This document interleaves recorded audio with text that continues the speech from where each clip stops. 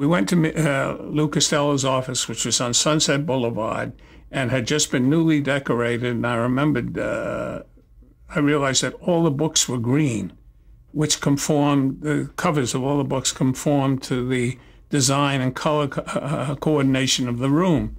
And he said, "I'm sorry, I have to excuse myself, but my bodyguard is looking for Bud's bodyguard, and they're out to kill each other.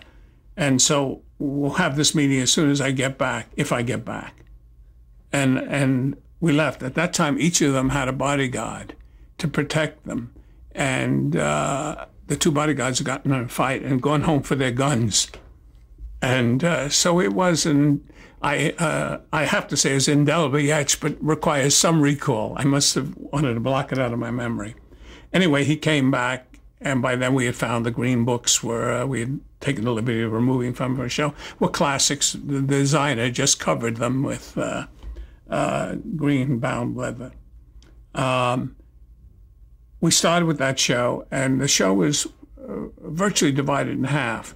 The first half of the show was standard vaudeville routines they recreated. And then we were to do the new part of the show, and it became increasingly difficult to just start a storyline, have 12 minutes in which to end it. So we started to do elaborate sketches, which didn't require as much of a storyline. And we did one which was a spoof of Sam Spade. Radio at that time, you could use almost a monosyllabic voice over technique. I came into the office. I crossed to my desk. And I sat down in the chair and thought. And so we did that for Lou Costello as Sam Spade, and we'd use sound effects. I remember one thing. I sat down in the chair. I threw my feet up on the desk. There was a crash. He said, "I missed." And he fell in love with that character. And for the rest of that season, that's all we did was Sam Spade routines. We were put under contract at Universal, and those were remarkable days. There were many people opposed to the studio system, but I think it was very beneficial for writers.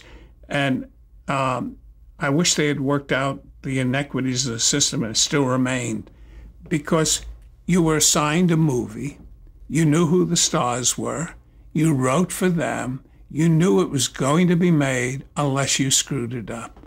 And so what an enticing and inspiring atmosphere. I will tell you something that is interesting historically. You may or may not know this. I didn't know it at the time. In burlesque, where Abbott and Costello came from, it was much harder to find a gifted straight man than a comedian. So the straight man was paid more than the comedian. And it was Bud Abbott who hired Lou Costello to work with him. And unfortunately, it wasn't a 50-50 relationship.